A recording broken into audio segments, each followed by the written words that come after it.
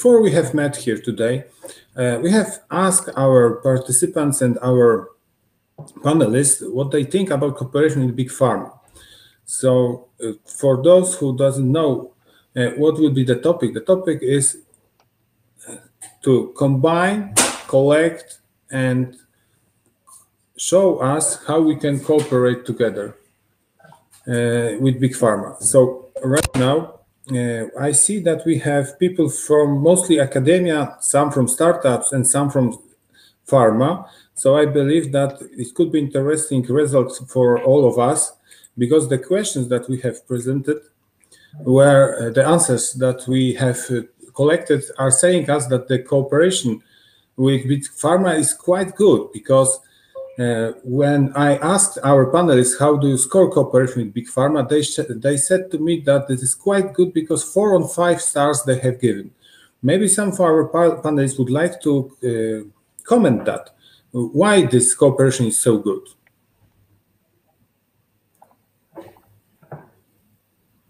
Maybe Mikołaj? Okay, good morning, everybody.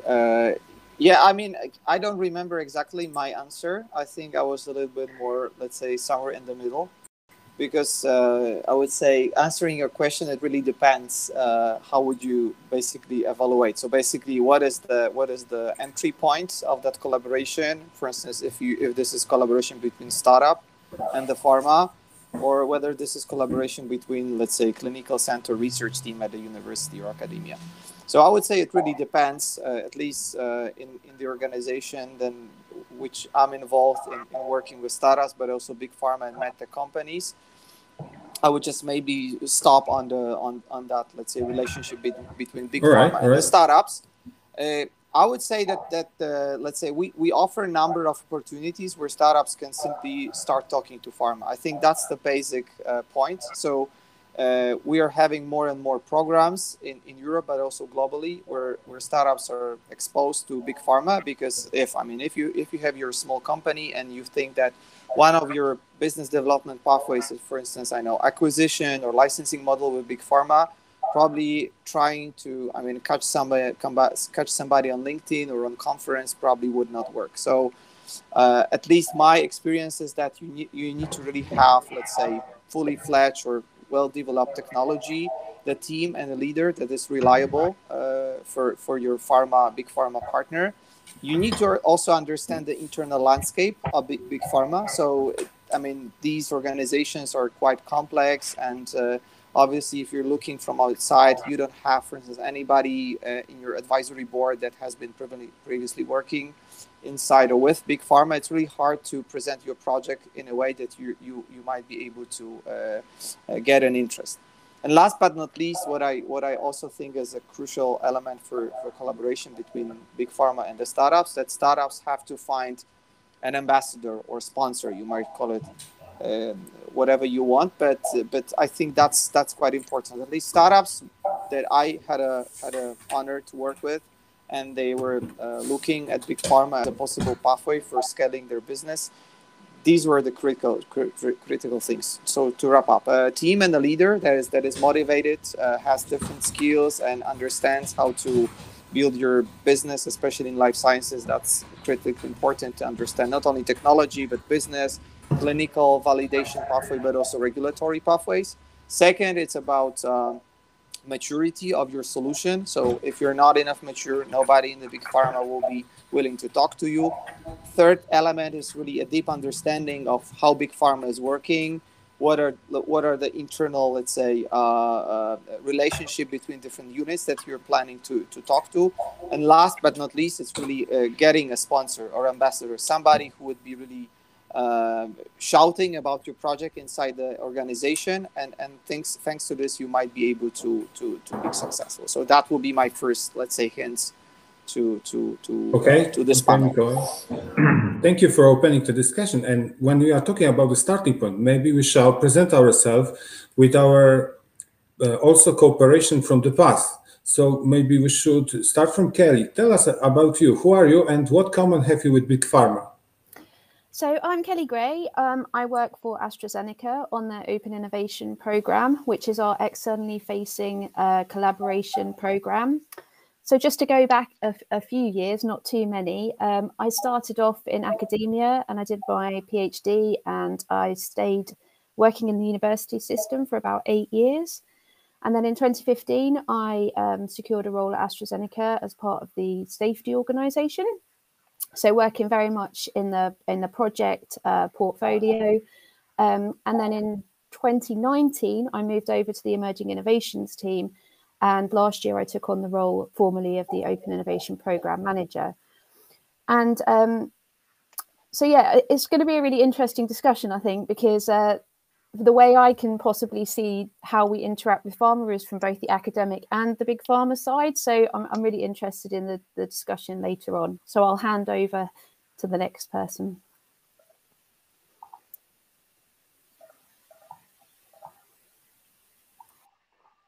Okay, so I will go next then. Welcome everyone, Paweł Żołnierczyk. I do represent in the early days IP commercialization here in Manchester, Kelly, so around former AstraZeneca sites in Macclesfield, so basically in the Alderley Park. My first interaction with BigPharma, it was year more or less 2011, 2012, when I represented one of the Polish medical university in the license deal with one of the top 5 pharma from US. And interesting was the fact that we were able to do not only licensing deal, but also joint development agreement. So it was a combination of both R&D development and straight license. I understand that we can share experience from certain events later on. Yes, that's what, because I probably can tell a little bit more about that.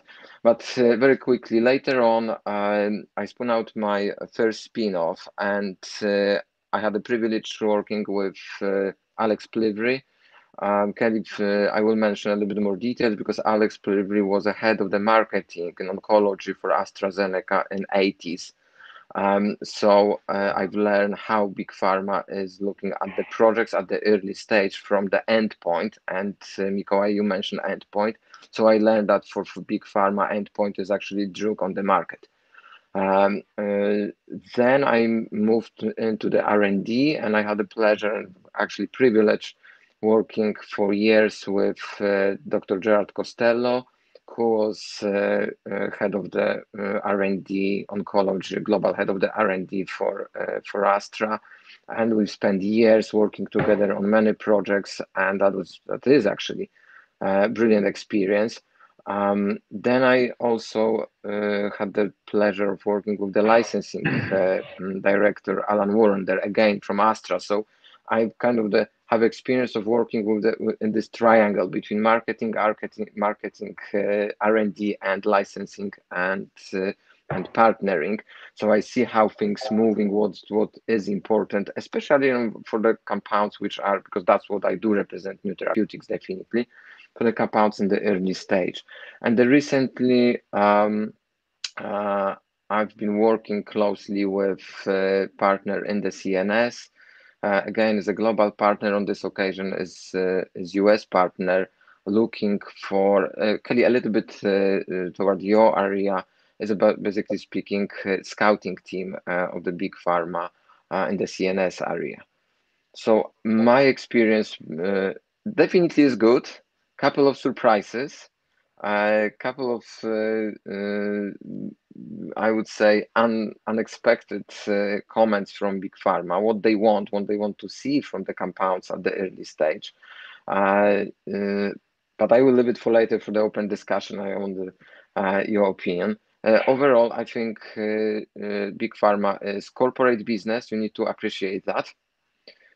It has own strategy, and is very strict on the strategy, on the key interests. They are very well positioned, very well understood within the entire corporate business. Like Mikołaj said, you need to have a champion in this organization, because it's very easy for your project to get lost somewhere if there is no champion. And you need to know your compound, your technology very, very well. Not only why it does work, but also surroundings. So, for example, to know that it does act on certain molecular target is not enough, because there will be always the question, okay, what is a possible side effects later on? So do you know the biology around your compound?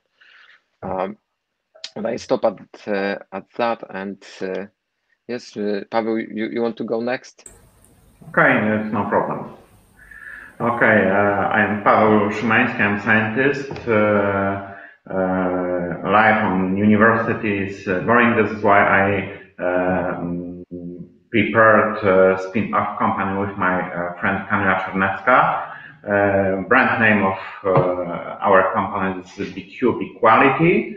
And the aim of our company is to increase the use of the university's potential cooperation with industry in the field of course, of research, design, development, training, and implementation in new products. The most interesting project what we do now is cooperation with Devon company. We prepared design new biopsy needles with antibiotics, and we prepared coating these needles by biofilm with antibiotic. And now we prepared this needle to production, and from production we take to the validation processes and analysis of stability, and we prepared needles for clinical trials. And I think that BigPharma is a good option for young startups, because on the start as a startups we need contacts, cooperation with other companies, because the most important in young company this connection with other partners, especially in the first time when we start our work. I think this is it should be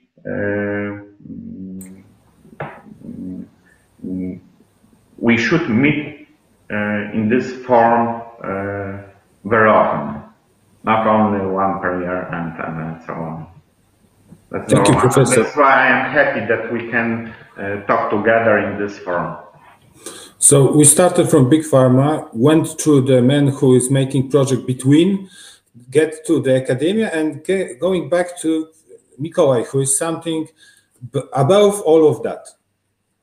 Okay, I don't want to say above, but yeah, I should.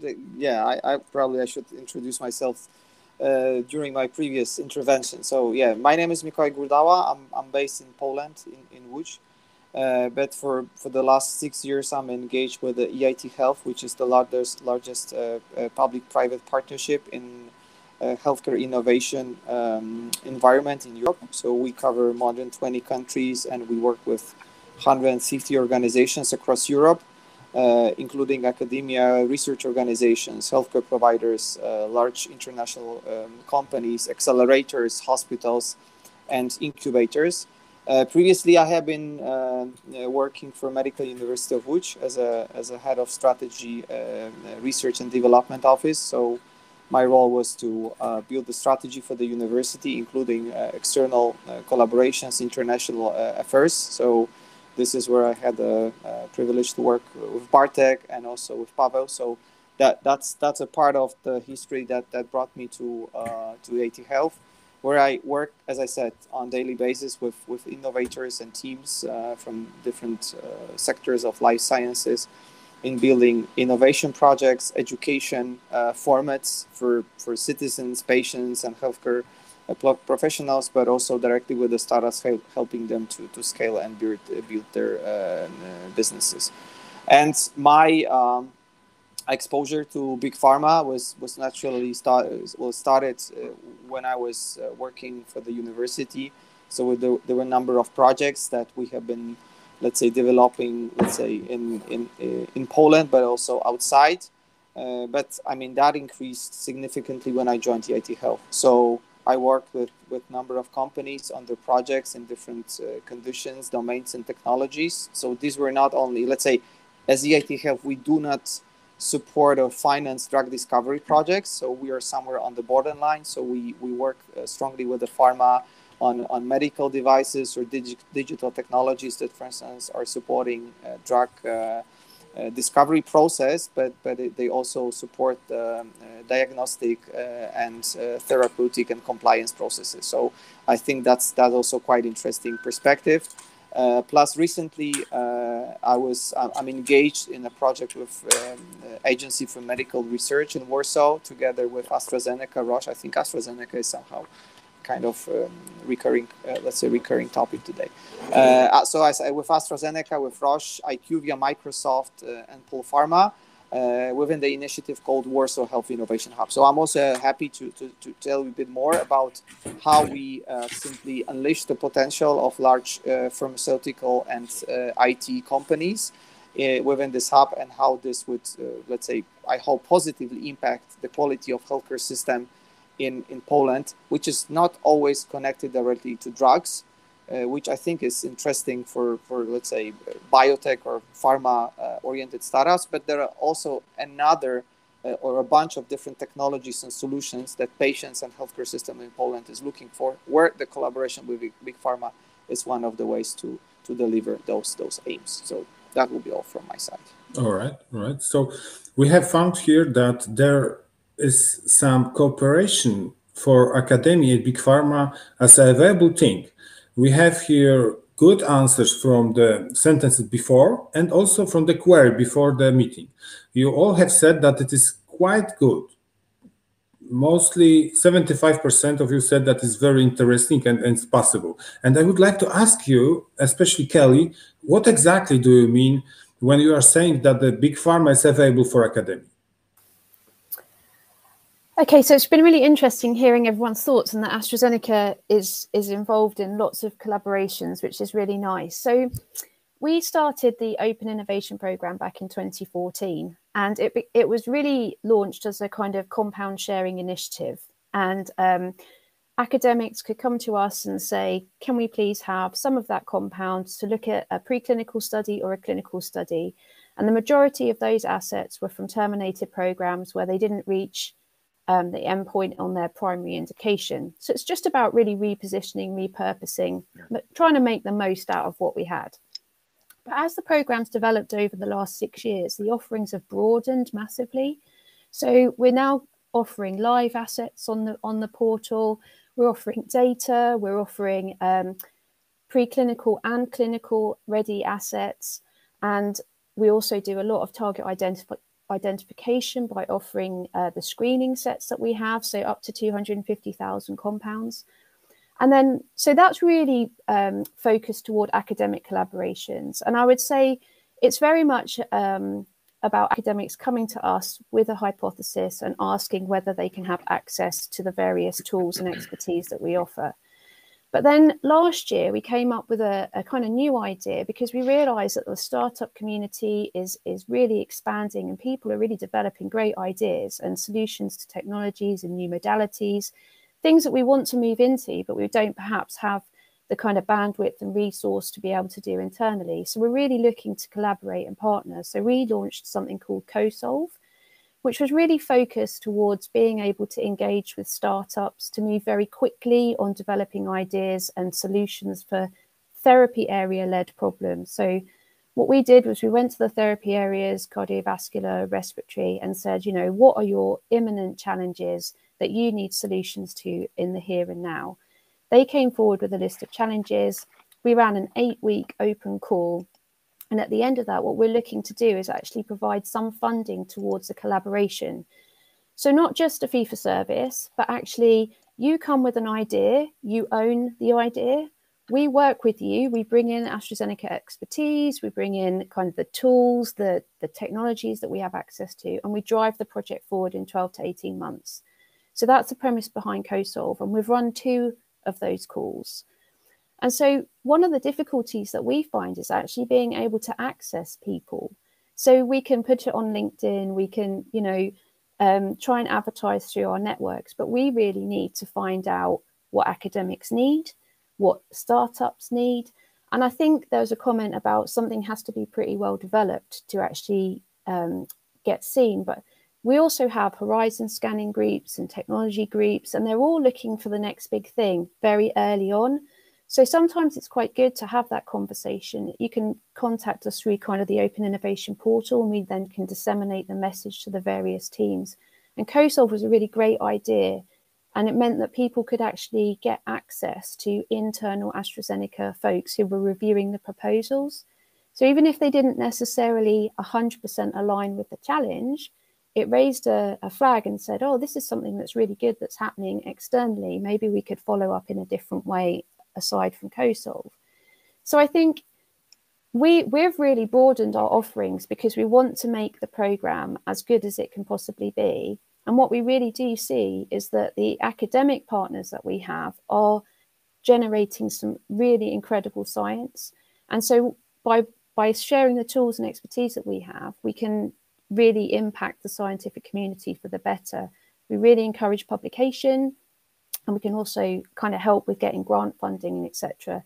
So I think from my perspective, if I'd known about open innovation when I was in academia, I could well have thought, oh, actually my project could really benefit from a pharmacological inhibitor or from something that has got a lot of the data attached to it, and I could then try it in my model. But I didn't. And so now I really do try and push the message that there's a lot of tools and technologies there, and that not just AstraZeneca is sharing. Pretty much every big pharma has got an open innovation program. And I probably shouldn't say that because we don't want you to go elsewhere. But it is, you know, if you have a look around, people do want to work together. So I think that's a key message, and something that even if you think your idea might not be the greatest, come to us, we can talk about it, we can bring in the scientists, we can really have a discussion about what benefits both parties. We want it to be an in-kind collaboration. We don't just want it to be transactional, whereby you ask for something, we give it to you, you go on your way, and we don't speak again. It's about a collaboration. So I'm going to stop because I talked a lot. So Thank you, Kelly. That was very interesting. It gives me the opportunity to ask Professor, as a startupper, about the next point, how the cooperation is available for startups. So we have heard right now that for academics quite open, and it is not only the transaction, this is also about cooperation in larger and longer period of time. I would like to ask you, Professor, did you met something like this in your experience?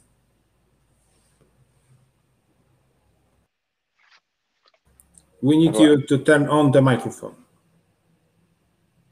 Still nothing? All right. Yeah. Yes. It's now. Yeah, it's working. Yeah. Perfect. Okay.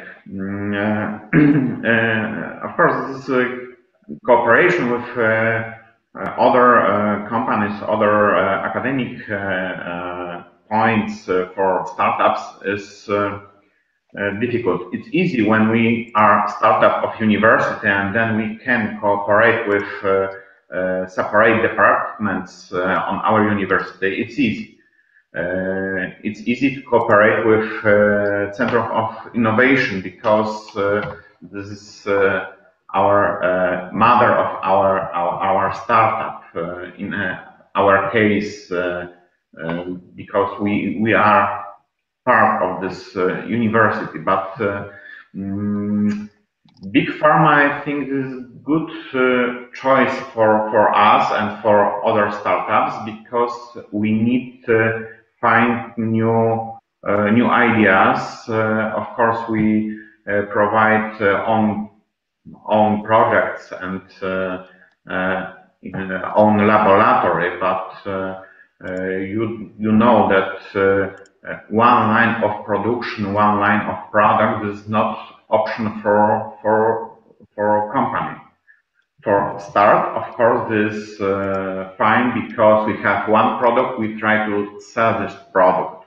We try to improve this product to the market.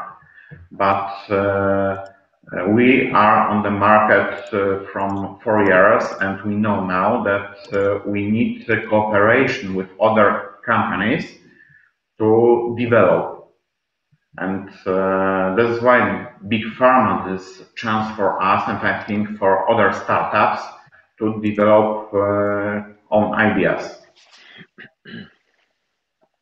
And I think this. All right. Thank you, yeah. Professor. So, AstraZeneca is, as a BigPharma, is open for startups and academia. You are presenting the point that startups need it, but not always is ready for it. Maybe we would like to ask Paweł Żołnierczyk what he has seen, because we would like to go deeper into the theme of cooperation of BigPharma with startups. Maybe some examples when the startups catch on or BigPharma was interested in. Okay, first disclaimer, what I'm going to present is my very subjective point of view based on my personal experience working with academia, with the certain technologies and with the certain individuals and the certain large pharma friends. So from my perspective, first of all, we need to understand that academia is a part of the same development process for the big pharma. So basically speaking, chemistry laboratories are pretty much, and they look the same. The R&D, the way R&D is done in terms of the working on the project is the same. Now, what I've seen many times is underestimation how good and how excellent scientific quality is represented by big pharma individuals. These scientists are top-notch. And very often what I've seen in academia is this thinking about we do the science and big pharma just selling drugs is not true. You will put yourself in the huge disadvantage if you approach collaboration with or even first conversations with any partner from the commercial world. The difference is that, and again, that's my very personal view, and you may not agree, but the difference is that in academia we very often moving from one grant to another, and we complete the grant, we put a couple of publications, we make sure that we can kind of the report back the financial section is good, and that's all. We're moving on. In big pharma, which operates as a business, it does work differently. So basically speaking, the level of responsibility for the success or failure is different. It's much more personal almost. Therefore, people are far more stricter than you may anticipate. And the scientists tend to leave a little bit margin on the edges of their knowledge. And that is less acceptable for taking a decision which technology move forward and invest 60, 20, 40, and later on hundreds of millions of dollars. This is a huge difference from the between the parties. Then what I would like to mention is that what academia can bring to commercial partners, including big pharma, but the same applies for mid-level biotechs and even for the startups. Academia can bring good understanding of biology behind the technology. Again, in my case, is a new therapeutic area, so basically potential drugs. What I've seen many times is that in academia, we think that first efficacy results guarantee that we can say we have a drug. Okay, and then we approach partners and we say we have a new drug to cure this or another, or for another therapeutic area. That's completely not true. Now, what we may have in academia is a candidate, and that's the best case scenario. If we want to increase the chances of success in this interaction Kelly mentioned, bring the biology with you, bring your good understanding, do a head-to-head experiment early on to show the superiority, and be strict about the results you're generating. Now, in terms of more contractual relations, what we're talking about is collaboration between two organizations which are relatively large corporate structures, and they have their own specific. Now, in terms of expectations, when big pharma is coming through the door, everybody sees $1 million upfront payment. Oh, that is unspoken anticipation. It's not going to happen. Definitely on the day one. It may happen later on. So what I'm trying to say is that big pharma will take a look on any compound or any technology from the investment perspective. how does it work? Does it make any sense really to put 5, 10, 20, 30, and hundreds millions of dollars, euro, or pounds in the case of Astra, in the particular technology, because it is return on investment business. And I think final comment I would like to make is a comment around the kind of the driving the program. Now, better you prepare, the higher the chances you will catch attention, and someone will champion your project internally. You know, BigPharma is competing internally for the resources, not only for the money, and that could be controversial. Money is the easiest part, really. That's what I see. That's my personal experience. Money is the least problem. The much more important is the time and people. So when you have a program, when you present the program, you need to understand that your partner from BigPharma will have to decide about assigning people to this program. It means that the people won't work on another program. And we all should appreciate that, especially in the new therapeutics, this is constant failure.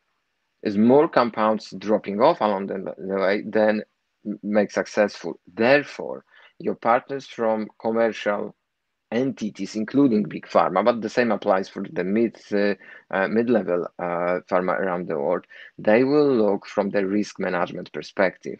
So what are the signals which make this technology, this compound, less likely to fail before we start talking about what fantastic success we will get? And the probably final comment is the size of the market. From my experience with molecular diagnostics deal, which was absolutely brilliant, we've done it in 3 months, the fastest ever, 25 iterations, very professional, absolutely brilliant. The threshold was around $300 million. So basically, technology should offer that kind of return to or revenue stream on the annual basis. For the new therapeutics, is much higher. It's probably at minimum 300 plus, and I would say you should be prepared to prove that you can catch something like $500 million annual sale on the peak, of course, globally. Well, these corporates are large and they need a feed family, so the revenue stream should need to be significant. All right, Paweł, you have given us quite huge overview with some details. I thank you for that.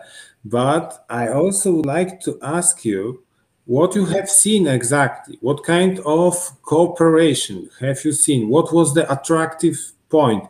In the query before, you all have said that competencies of academia are very good and interesting for BigPharma. Maybe you can say something about that. Yeah, absolutely, no problem. I think I can share experience from molecular diagnostics in the non-small lung cancer area, where scientists in one of the medical universities in Poland proposed new signature to differentiate the patients with the higher likelihood of recurrence from those who may not be treated with the adjuvant therapy. And BigPharma, okay, I cannot disclose who is it, Sure. but BigPharma found about that technology on the scientific event, on one of the big conference. So that was the way where scouts basically picked up. It did match nicely the need in the portfolio, and we started to talk. And I was asked to represent university interest simply. So I was present on every single meeting, and experience from first day was that guys from the BigPharma are the real scientists, and they ask hardcore questions about the science. So very quickly, scientists from academia realized that actually these guys not only have a fantastic CV and educations from one of the best universities around the world, but also they are practicing scientists, and there is not easy way to go around, oh, we don't know a little bit here, or we are not sure about that, but it all will be fine. No, there is, so no, advice would be open about, don't and these guys were prepared to understand incompleteness of the technology. Now, as we move on, it came to the realization that this technology requires next step, and that's how we started to talk about joint development agreement. But of course, question arise, okay, if things go well, then what's the deal? And I have to say that it is brilliant to have an engaged partner from BigPharma. Now, this is the first discrepancy I see. In academia, usually when you talk about the deal, you take scientists, maybe someone from tech transfer office, and someone from the financial area of university to talk about the structure of the deal. And with the full respect to these people, there is very little practical experience of making these deals. How does it work? They very rarely been involved in development of the technology from the larger partner perspective. So they have kind of the expectations and lack of knowledge. It's an asymmetry of knowledge. That's what I would say. Partners from BigPharma usually come with the person who is skilled in the area and with the commercial manager, commercial negotiator. So you've got the champion, you've got someone who knows about the science, and someone who is responsible for the commercial dealings. And this is very professional team. It is. So do not underestimate that. And also I would suggest ask for the advices. They want this to happen. They spend time with you for this to happen, not to steal your program. Absolutely. And the ethic in BigPharma is much, much higher than we may imagine, really. And sometimes, there is, this BigPharma stealing things, etc., etc. Very rarely, okay? Again, that's very personal view. Now, what I've seen as a very mind-blowing, actually, situation was that we were working against the time.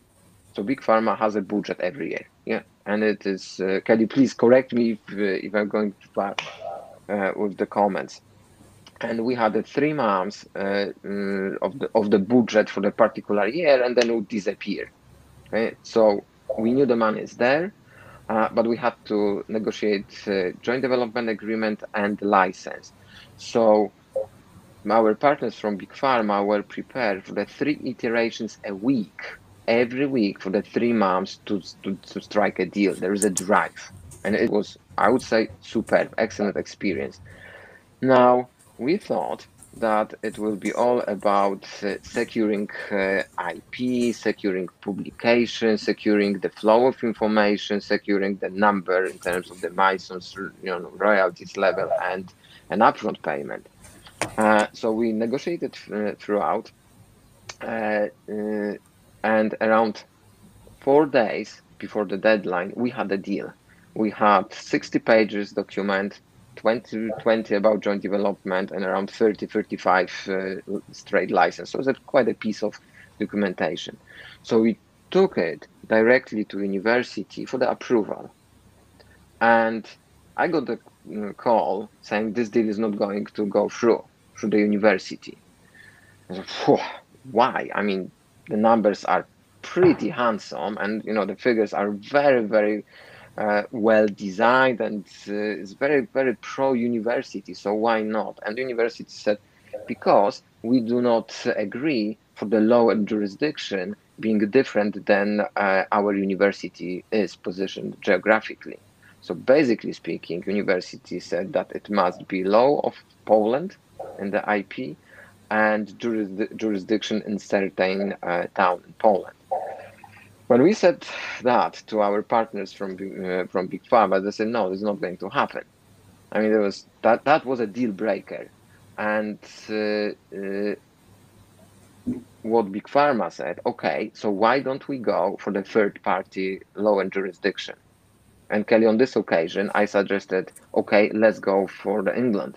Predominantly because English law and the philosophy is probably more toward academia where it is a deal with the big pharma, that the courts in England recognize that academia is less experienced in the business, is not a commercial entity, and may not have the knowledge and the experience, which definitely sits with the large commercial partner. So our colleagues from big pharma, this is absolutely fine, no problem. England is reputable in the area of IP, especially in the life science, etc., etc. So absolutely fine. We took it to, we thought as a good news to the university that partners from the commercial world agree to the comfortable or pro-university legal environment, and this is still saying, no, we want this to be governed by slightly underdeveloped IP law in Poland and with a certain jurisdiction in terms of the town. So we spent, I'm not joking, around 12 hours running against the time, and finally we convinced university said to take a risk. From the university perspective, that was taking a risk because they were going outside their comfort zone. Experience from that is you need to anticipate surprises along the way, and usually surprises will come from the area you least expect them. Now, be open to the partners from large pharma because they will find the things. Now, the negative experience, again, and this is a little bit toward academia, is very often academics go over optimistic about what the technology can do. And I've seen this myself in this deal when it was brilliant. Our partners from industry ask, okay, so what is the threshold level you feel your method in terms of the power can predict? What is it? And academics said, oh, we are good. And they set up the threshold, I would say, too high. And they missed that threshold along the way, but 1 or 2 points. And the output is negative then. So before you go very optimistic, please be very realistic and rather conservative on what you can do. It's better to have a surprise later on as a good surprise rather than, oh, well, but it's not bad, I know we missed that point. I know there is no statistical significance, but, it's still good candidate. Overall, there is a mismatch in terms of the expectations and preparations for structurizing the commercial, even research focus agreements. Big pharma is far more professional because they operate in the business. Academia is erratic. There is a deal, and then 5 years later is the next one. So there is no constant skills and expertise development really. And so my advice is be open about that. They will help. Okay, Paweł, thanks to you. We have smoothly go from the sufficient size into the deal breaking parts of cooperation. And maybe we also should ask about not the formal and legal thing, but also of the understanding of the partners in the projects. Maybe someone who have seen quite few of them in whole Europe, like Mikołaj, would tell us about the deal breaker, which is the understanding of sites. Yeah, thank you for that question. So let me start with what Kelly was referring to. So I believe that this understanding based on this challenge-based approach, I think is quite good. So I'm very rarely seeing or observing, startup going with the technology to large pharma. It's more like big pharma is getting more open to provide certain challenges in a specific, let's say, diseases or technologies or some. At least this is the way we do it in the IT health. It's somehow a hybrid solution. So you have a drug, but for instance, you want to increase the compliance. So somehow you want to engage patients more. And this is, a large, let's say, ocean for the startups from digital health area. So I think this is the way of building this mutual understanding. And what Paweł was mentioning around all these different negotiations, I think that comes later. Before you have to build the trust and understanding. So on one hand, at least we have a program called Startups Meets Big Pharma. And this is, I mean, that was a unique opportunity to work with companies such as Amgen, Sanofi, Bayer, or Roche. And exactly as Kelly was showcasing the Open Innovation Program at AstraZeneca, we asked those companies to bring the challenges. We offered them to get a, let's say, pre-selected list of startups in a specific domain, such as biotech, medtech, and digital health. And they can really go, let's say, visit those companies. They can, you know, establish a relationship and decide whether they want to go to the next stage that Paweł was describing. On the other hand, startups, and that's, I think, quite important, that, and I think, well, I'm sure that refers also to scientific teams or clinical teams. We also provide a constant training. And I think, Kelly, you have been also mentioning that. So we constantly train the teams how to talk to Big Pharma, how to prepare your value proposition, how to speak in a language that is based on revenue stream, what is your business model, etc., etc. So I think these are quite important elements that build an understanding. And I think Paweł mentioned a lot of elements. I don't want to, let's say, repeat them, but maybe I would just add a couple of ideas. So if you're starting such a serious project, be ready for the pivots. So you have to be ready that somebody, especially if you're talking to, let's say, interdisciplinary team at pharma, where you have, I know, market access people, scientists working in a specific technology, they also have their medical advisory boards.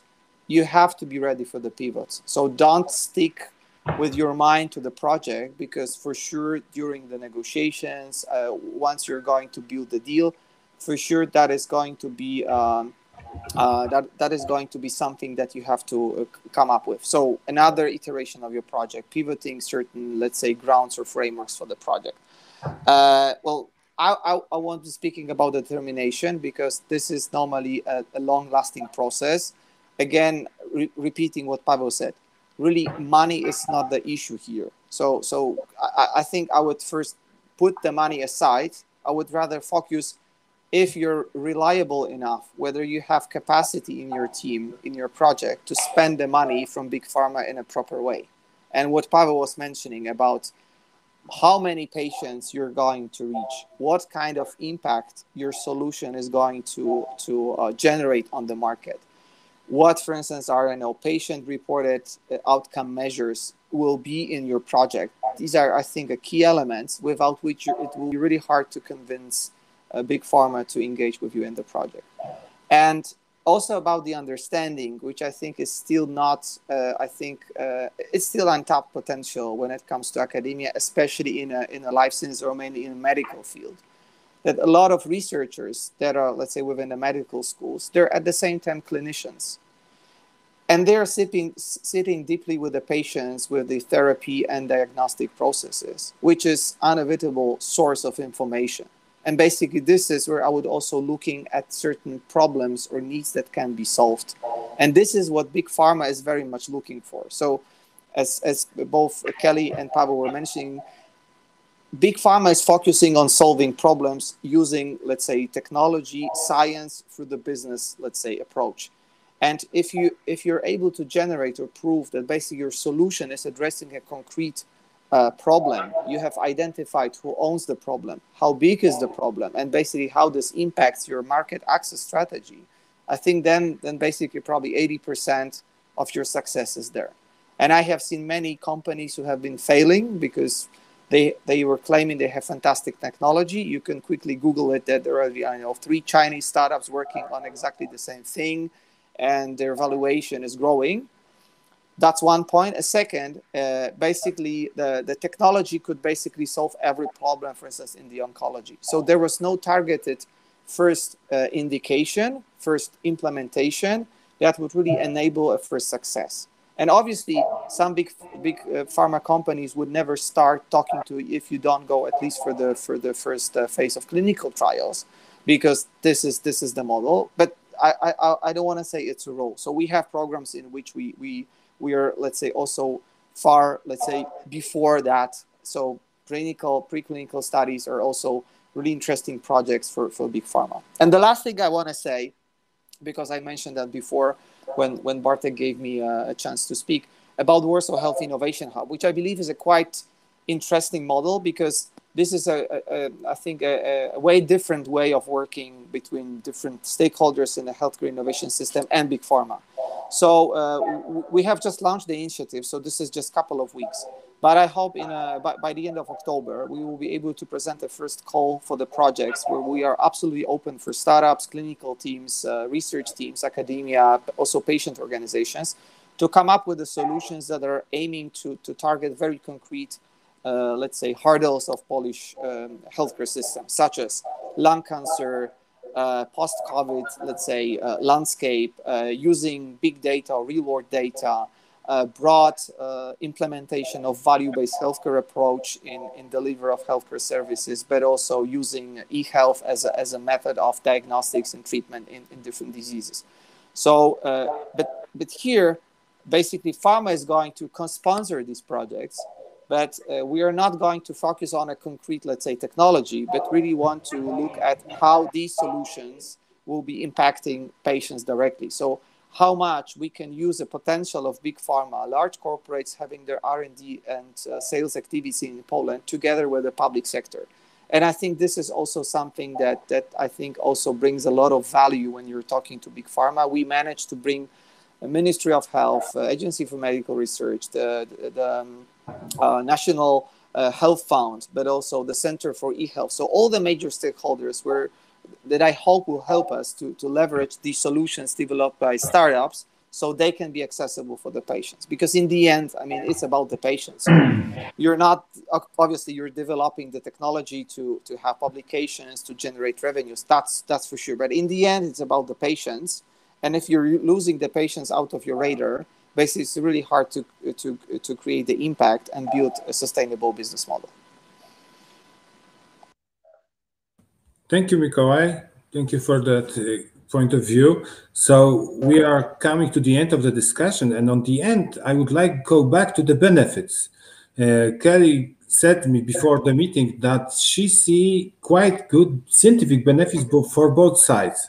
You can see that I'm summing up in the chat, so I would like to hear you, Kelly, and this is the last sentence that I need to summarize the meeting. So please tell us about the benefits for both sides, especially about those scientific, what Big Pharma is taking in, what's taking out, and what is good for academia. So I think there's really benefits on both sides. It's a win-win, isn't it? By working with the external community, we can develop the science, the groundbreaking science that's going on, and we can then bring that knowledge back into our internal programs and then develop some of our drug projects based on the mechanistic biology that's generated. But we can also offer to basic scientists some of the tools and technologies that they can't get access to in academia. So these are things, we have a great deal of data, molecules, expertise, technologies, and we can really work together to be able to bring that into the scientific studies that are going on in academia. And just to talk to Pavel's point where he said about being able to generate a startup, we also want to mentor people. So if you come with an idea early on and it's not fit for purpose as it is, we can really work with you to try and get that and tell you what we would need if we wanted to bring it into an internal project. What's the preclinical data package? What would that look like? What would it look like to get to the phase 1 trial? So really, the bar is high. I'm not going to lie. If we wanted to bring, say, an open innovation collaboration back into the portfolio as a target or as a preclinical CDID, the bar is very high. What would make that external science preferential to the internal science that's going on? And so by interacting with the teams and the scientists, you can really find out what's needed. So it's about a two-way discussion, basically. You develop your science and make it fit for the patients, and then we can work with you to get it where it needs to be. So ultimately, we can take it forward potentially as a partnership and bring it to the patients in 5 or 10 years. And it's also about thinking about, we put a lot of time and effort into developing drug projects, and they may or may not work for their primary indication, but there's also a lot of potential for them. So if it works for a primary indication, we're still looking for life cycle management opportunities, but we may not have the resource to be able to do that internally. You've got a fantastic preclinical model, you understand the biology, you take that compound, you put it into your model and you say, this is brilliant, this is a new indication for you. And we're like, well, that's you know, saved us a bit of time in that area. And then we can work together to see whether we can license the data or whether we want to take it forward as a collaboration. And it's also more recently what we're looking for as well is kind of, there's a lot of academics and clinicians that are taking patient samples and they're in freezers and they'll, you know, they don't have the resource to be able to analyze those data sets with multiomics and that kind of thing. So we could work together whereby you perhaps supply AstraZeneca with those patient-derived samples with all the relevant consent, etc. We can analyze them, share the data back with you, have access to the data ourselves, and then we generate new data for the scientific community, which can then be used to really advance science. So I think it's a win-win for everyone working together, and hopefully the myth of pharma coming in and taking your ideas and your data is something that's going away. As Pavel said, we're not here to take ideas. We really do want to work together for the benefit of patients. Thank you, Kelly. I believe that those meeting and your last sentence was very encouraging to start the cooperation. So to cooperate, we need to start somehow. And in the starting point, very important is to check yourself where you are and are you ready for the hard questions. That during it could happen many good things for you. We have examples that the cooperation is happening and it is possible. You need to be open for different point of view, but also ready to develop and ready for long-term cooperation, not short transaction. And there are some deal breakers like formal things, but they could be defeated when both sides are open for cooperation. And main benefit from the cooperation is self-development, because the money are only a tool to develop yourself and your solution. And in long term, you will have opportunity to cooperate with scientists from different research organizations. BigPharma is also a research organization. They have their own science. So the cooperation under good understanding of science and good papers after great agreement will give you opportunity to make good and many of highly pointed papers. So for me, after that meeting, I really would like to start the cooperation. I regret that I'm not scientist, but I will find some and push them up. From my side, the summary is set into the chat. I see that Magda would like to say something before we leave. I would like to thank you for your time and great conversation and great answers that you gave us. Actually, I wanted to ask a question, but I see that you're closing the meeting, so I totally understand because Mikołaj and Paweł need to run. No, I was just wondering because, you know, you're talking about really nice programs and for cooperation, but what I experienced as a tech transfer officer at some point, that it's difficult to start the conversation with BigPharma, to make them interest. So I wonder, for example, whether this program of what Mikołaj mentioned, maybe this will help to start the conversation, you know, like, hey, I've got a really nice mouse model. Would you be interested in? And usually with those small projects, pharma is like, oh, come on, we're dealing here, we're curing CNS and oncology. And so I wonder, what is this first step, rather? Magda, very quickly, is much easier than you may anticipate. And I'm not a big fan of taking the raw compound and going to bio meeting Europe, US, or whatever, because that is not the environment. I mean, very often you are not ready for this environment. Is it 5 minutes or 10 minutes conversation, you have no experience in talking that language, where is a kind of the mixture of marketing and the rigorous in science. But scientists have a completely different, and I believe at least equally successful way in. It is your usual scientific activity. So basically speaking, what if you're thinking reaching out to your commercial partner, what I would do, I would prepare very strong publication, series of publications, try to publish in the high impact journals, go and present on the high profile conferences, and start asking other scientists on the conference, do you know someone who could be interested? And you will be surprised how quickly you will find the first contact to your commercial partner via professor who is in the same field of science. So you impress him with your publication, and he will say, I don't have a direct links, but my colleague actually done something with Kelly in the Open Innovation Forum, and this is 3-4 conversations. Can I just add somewhere. one sentence, because I have to go because they're calling me. I have to join another event.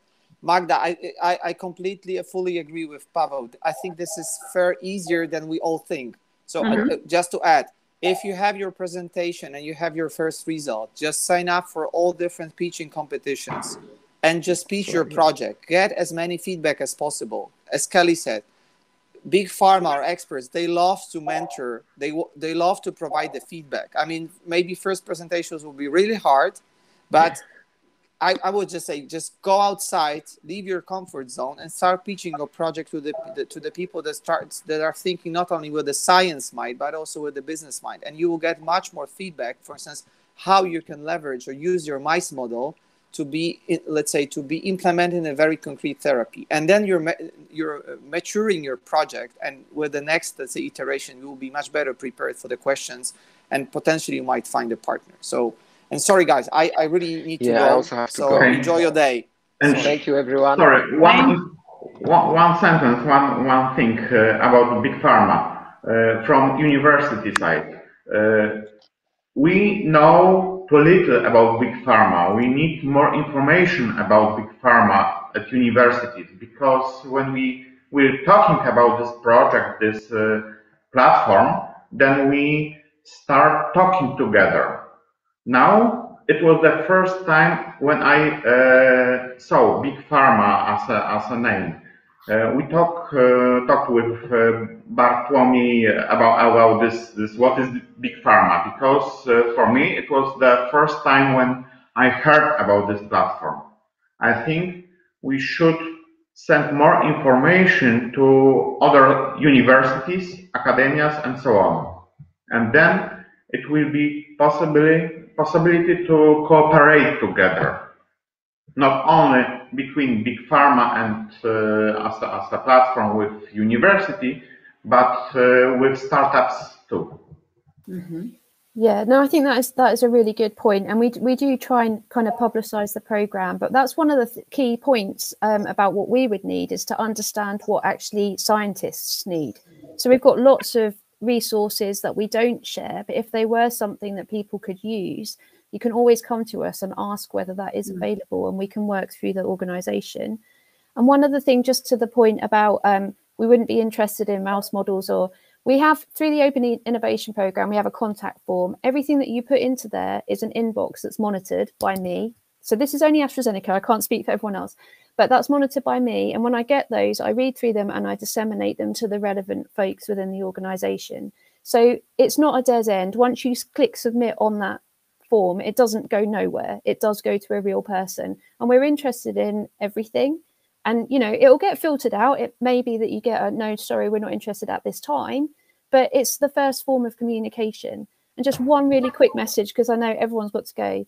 But just for the startups, a Catalyst Network is the big kind of commercial organization, late stage for AstraZeneca. And they're actually setting up a portal for startups to submit their ideas. So that will go live, and you'll be able to get in touch, and all of the kind of startup proposals will be reviewed. And we obviously cooperate with Slush now as well.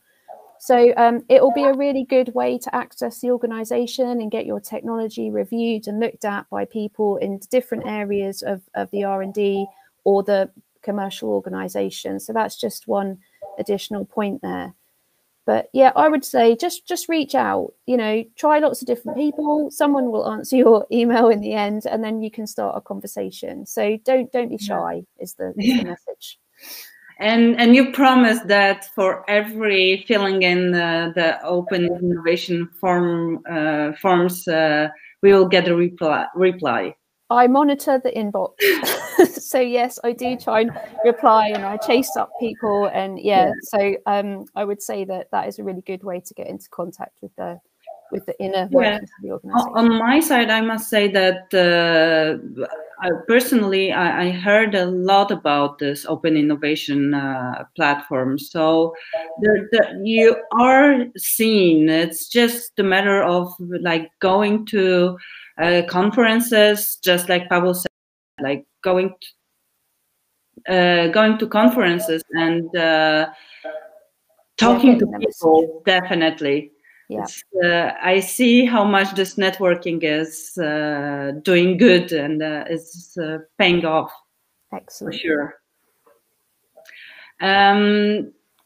Bartłomiej, can you tell us something about the survey? Yeah, we came up to the end, and on the end, we would like to ask our audience who they would like to meet after it. So all summaries were set into the chat, but maybe you would like to have deeper contact. So we see that from our 14 participants, one would like to meet Kelly, and two, it's changing, still changing. Please vote. Just don't press the end voting button. But well, I think it's always valuable to organize meetings and webinars, and currently webinars mostly, but to spread the information, because even though each university has a tech transfer office, we see that there is still need to go deeper and deeper. So yeah, I'm very grateful, Kelly, that you had time and all the speakers to participate in another meeting and another meeting. No, thank you very much for the opportunity. It's been really great to talk to you guys and to listen to the various insights of the other panelists as well. So it's been really useful for me. Good. Great. So I would like to thank you, Bartłomiej, as well for leading the discussion, for the presenters and attendees. I would like to invite you to tomorrow last meeting of the Biotech Week. And tomorrow's meeting is going to be exceptional because it's going to be real, live, that we miss so much. It's going to be held in Warsaw, and we'll have a very interesting discussion on the problems around recruitment of scientific talents. About the problems with obtaining a specialistic workforce for biotech companies versus IT company. So I think it will be very, very interesting, because as I speak to many, and there will be AstraZeneca again. We're everywhere. You open the cupboard. Oh, there's an AstraZeneca. Yeah, in a pill.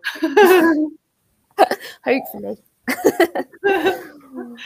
So feel invited to join us tomorrow for the panel session and a glass of wine to finish the week almost.